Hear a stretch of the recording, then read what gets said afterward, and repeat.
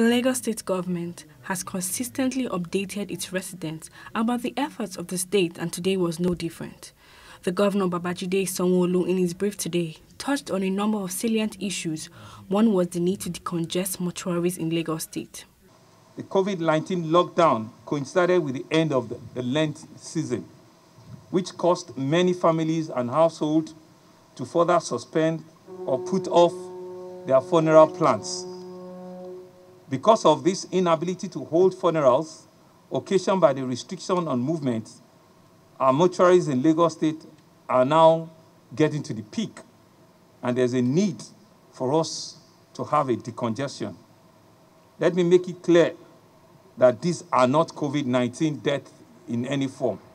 The only reason the mortuaries are getting filled up is because funerals have not been held in the last 2 months or thereabouts.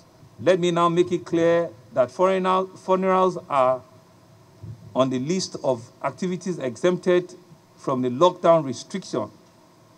You can hold or attend your funeral ceremony in Lagos State as long as you comply with the requirements that we have laid out.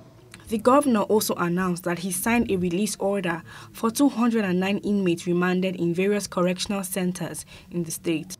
In exercise of my powers conferred on me by Section 212 of the Constitution of the Federal Republic of Nigeria, as amended, I have this afternoon, following the recommendation of the Advisory Council of Prerogative of Mercy, signed a release order releasing 209 inmates remanded in our various correctional centers in Lagos.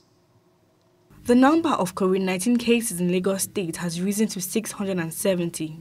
This was said by the governor, who gave updates as regards the fight against the virus in the state.